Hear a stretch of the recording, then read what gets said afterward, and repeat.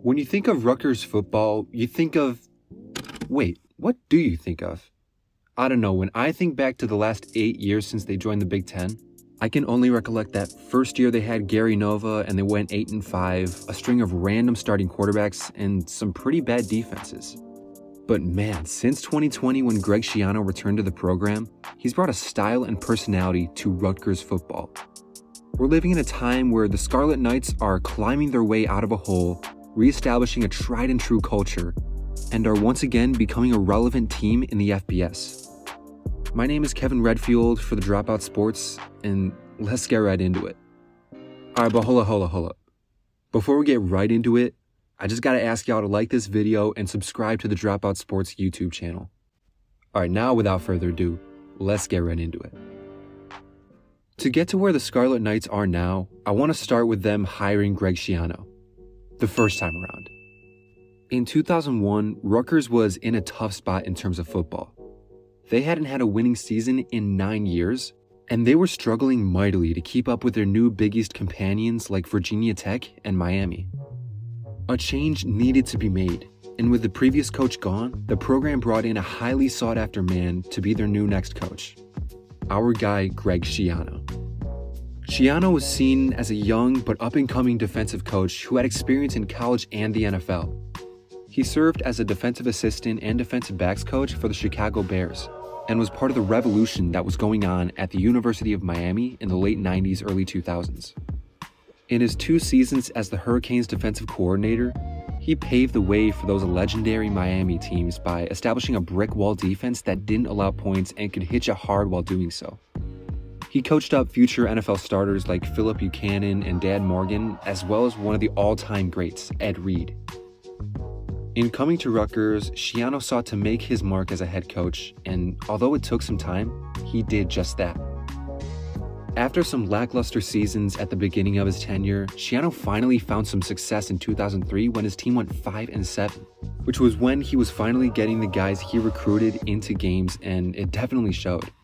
The starting quarterback, running back, and tight end that season were all sophomores, and those guys on the offense took gigantic leaps, having an almost 2-touchdown difference per game over the previous season. The defense also allowed under 30 points per game that season, and that was the first time they did that since 1994. In 2005, Schiano and the Knights had their first winning season in 13 years, but he wouldn't stop there. Also, this was the first season when Shop was introduced, which, if you don't know yet, I'll get to later. The 2006 Rutgers Scarlet Knights. This season was the highlight year of Rutgers' entire history as a football team besides their first year ever. They finished with an 11-2 record, ended the season ranked 12th overall, and had the only week in their history where they were ranked in the top 10. The offense was led by future NFL star running back Ray Rice, who had taken the starting job from previously established starter and fellow future NFL back Brian Leonard.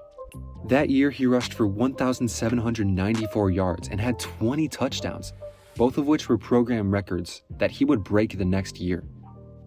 The passing game also had some young talent that would flourish in future years in program-defining quarterback Mike Teal, future NFL receivers Kenny Britt and Tequan Underwood, and long-snapping legend Clark Harris. And of course, I would be remiss if I didn't mention the top 10 scoring defense they had that featured the dynamic duo of Jason and Devin McCourty. The next 5 seasons of Schiano's tenure would see sustained success, with 4 of the next 5 teams having 8 wins or more. Even after he left for the opportunity to coach in the NFL in 2012, their new head man, Kyle Flood, who had previously been a part of the program since 2005, had a great first season with a 9-4 record. But unfortunately, that season would mark the beginning of a depression for the Scarlet Knights. That year, the Big East Conference disbanded, which left the program in a state of disarray. Rutgers would join the newly formed American Athletic Conference in 2014 and had a less than ideal 6-7 record. But after 1 year there, they accepted an invitation to play with the big boys in the Big Ten. For what their reputation is now, their football future started bright, with Flood and company attaining an 8-5 record with a bowl win over North Carolina. But that bright light would be blown out just like that. In 2015, Kyle Flood was part of various misconduct scandals, and multiple players were arrested on criminal charges. The scandals surrounding the program, as well as the regression to 4-8, led to Flood being suspended and eventually fired that season in 2015. Rutgers was once again in disarray, and their decision to correct the trouble that came with Kyle Flood may have actually been an overcorrection in hindsight. Likely looking back at some recent history as to what could work for the era, they decided to hire Chris Ash in 2016. Ash, much like Schiano, was a defensive coach, and more specifically, a defensive back specialist. He had over 20 years of experience as an assistant coach and was part of 4 Big Ten championship teams, including the 2014 National Championship Ohio State Buckeyes. The thought was that the program could embrace the defensive focus that made them a competitor in the 2000s, but that was not what happened at all. Ash would go 8-32 in his 3+ year tenure, and although there was no scandal surrounding Rutgers, there also wasn't any positive press either. The program was seen as an unworthy Big Ten team, and boosters were threatening to pull seats and funding if Ash wasn't fired. In 2019, when they fired Chris Ash for poor performance, they hadn't won an interconference game in 2 years. Something needed to be done. Someone needed to come in and revitalize a once celebrated program. And as you probably know, there was only one man for that job. Good old Greg Schiano. Just like in 2001, Schiano was given the chance to revitalize the Rutgers football program his way, the way he did it back in the 2000s, with that infamous CHOP slogan that I mentioned earlier. In what has now become synonymous with Rutgers football, Schiano first used the term back in 2005 as a way to revitalize his team after a bad loss. He recounted a story told by a sports psychologist back during his time in Miami, where a man is stranded in the woods in a dark forest, and he has 2 options. He can either curl up, give up, and die, or he can pick up an axe, pick a tree, pick a point on that tree, and start chopping away until he's onto the next tree. It's a metaphor used for continued focus, dedication, and the ability to look forward and not back, all of which are hallmarks of Schiano-coached players and Schiano-led teams. With the new head coach and the new slogan in place, the Rutgers football program turned everything around almost instantly. In the first game of their 2020 season, they beat Michigan State 38-27. Which was their first interconference win since 2017. Think about that, 2017, my God.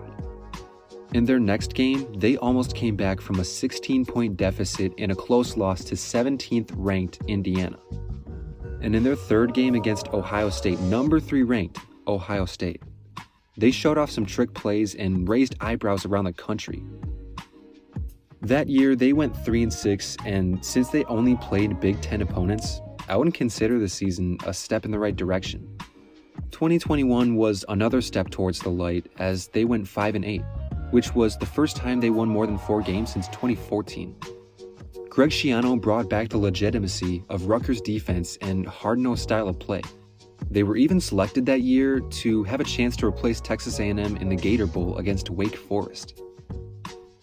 So what's next for the Scarlet Knights football program? Well, no one can say for certain, but I see a bright future waiting for Rutgers. First thing I want to point out is the progress they've made in recruiting. In recent years, they've been sitting around the middle of the pack in the FBS in terms of recruiting rankings.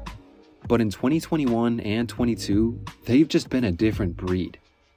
In 21, Schiano nabbed 3 highly touted 4-star recruits, including possible 2022 starter Gavin Wimsatt. That previous year, he had the 39th ranked class in the nation. And this year, the Knights have only gotten better, as they're currently the 31st ranked class, with 4 4-star recruits. And again, look, I'm not saying we've reached the point of Rutgers' pure dominance. I'm just saying that the trajectory is most certainly there. We've also seen Schiano use the transfer portal to his advantage since his second tenure began. When he began in 2020, Rutgers strategically used the portal to get key offensive and defensive players that would start that season and even the next one. And this past week, we saw one of the most underrated transfer prospects, wide receiver Taj Harris, commit to Rutgers. And what's even more is that they needed offensive line help, and they've gotten 4 transfer offensive linemen so far this year. When you're looking at the circumstances that Greg Schiano was given to be in this situation with Rutgers football, you've got to give him his praise. In 2001, he took a team that could barely keep teams under 30 points, and he made them into a defensive juggernaut. He also coached up NFL players that kept the legacy going into their NFL days. And in these past 2 seasons, Greg Schiano was given ashes, told to make a fire, and he's doing just that. Thank y'all so much for watching. Just a bunch of dropouts.